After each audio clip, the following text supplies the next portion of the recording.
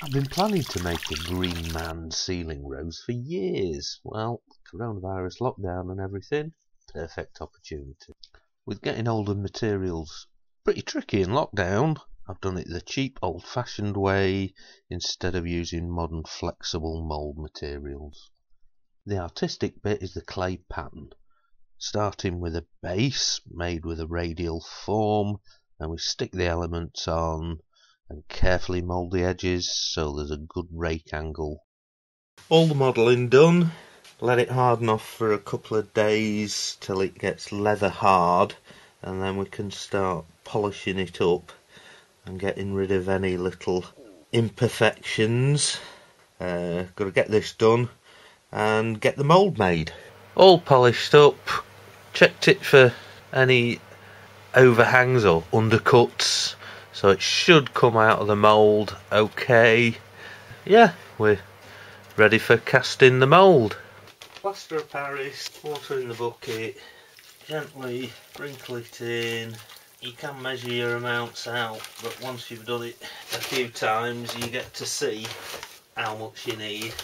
You want just a few peaks of the plaster sticking up over the water level, and that gives you about 1:3 ratio.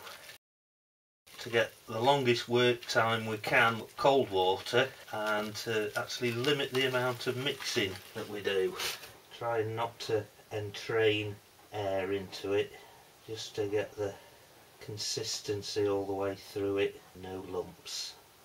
You can see I've sealed the edge of the model up with some polyurethane.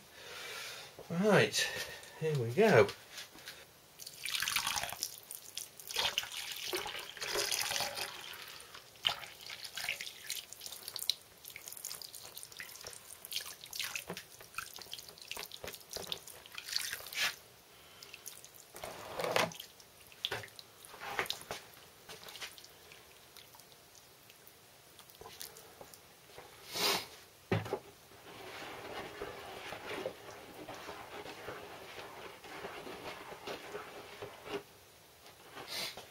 Second layer, Hessian scrim in it.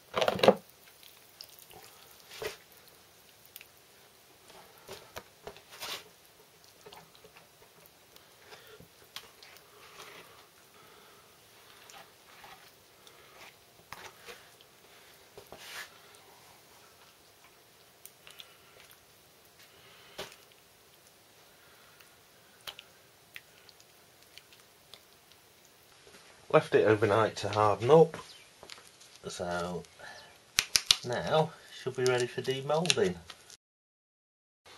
No release agent between the clay and the plaster of Paris. Idea being the wet in the plaster of Paris will soften up the clay underneath, so there's nothing for it to bond onto. We'll try these holes, and this should help release the middle. That's shifting. It's also blowing out these other holes. I can feel it lifting up.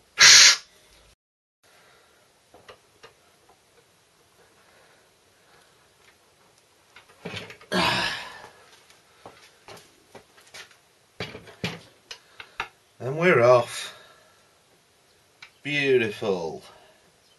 Just one little bit where I put the hole in that I've got to repair on the mould.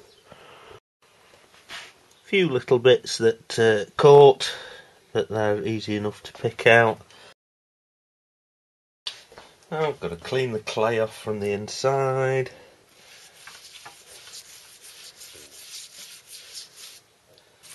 Do a bit of remodelling, particularly because I forgot to cut the irises out of the model, so I'll have to do those in the mould instead.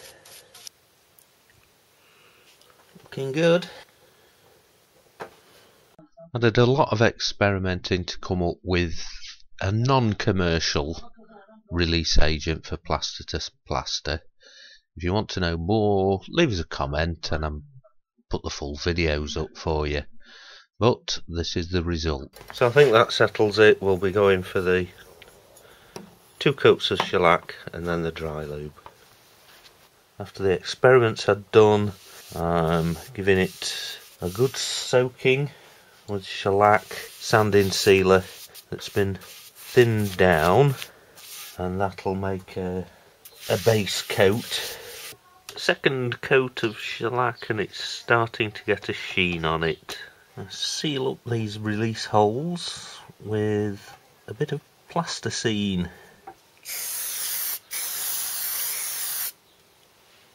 Right, the big pour.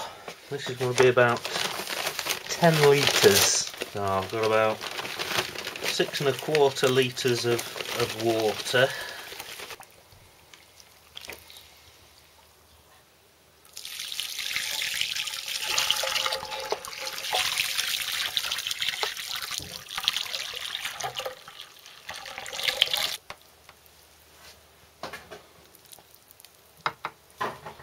Get a bit of reinforcement in it.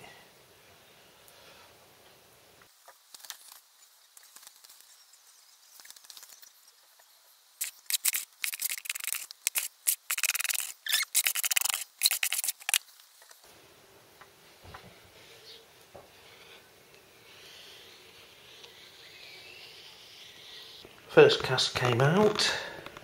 Learned a few things from that. One, make sure you've got plenty space on your memory card when you're videoing it. Main points: needs demoulding before it starts the crystallisation phase of setting where the plaster expands slightly. So it was a bit of a chore to get it out, but it's come out and it's fine. And there are a couple of little areas where it didn't release and it snapped bits off, so I can just modify the mould, reseal it and go for another one.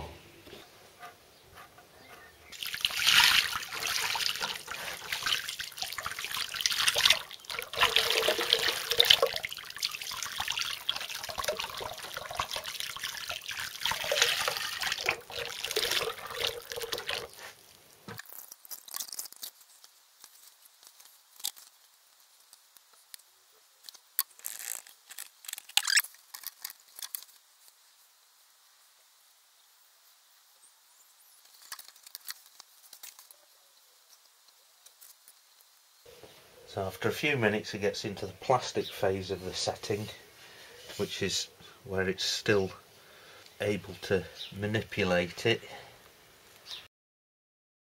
It's just starting to warm up, so it's going into the crystallisation stage where the exothermic reaction starts warming it. But that's also when it expands, so we want to try and get it out of the mould before it gets to that point. Fingers crossed we get a good release. Try this. It's gone!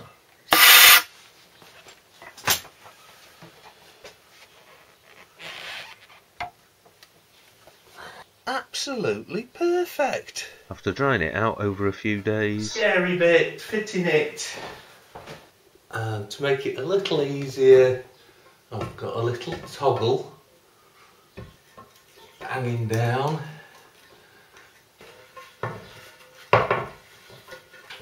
That should just support the weight. Now with a couple of fat washers on it, I can screw that through onto the joist.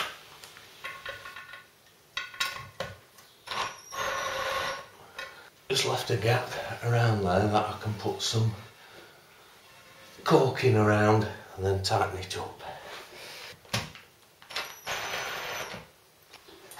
A couple of extra screws just to make sure, again going into the joist.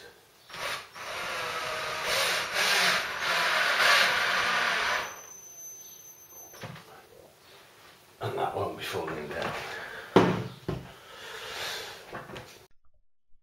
I made 3 off that mould. Could have made more, but I've got 1 for the dining room, 1 for the living room, and 1 spare in case I want to make a more commercial kind of mould if anyone wants to buy one in the future.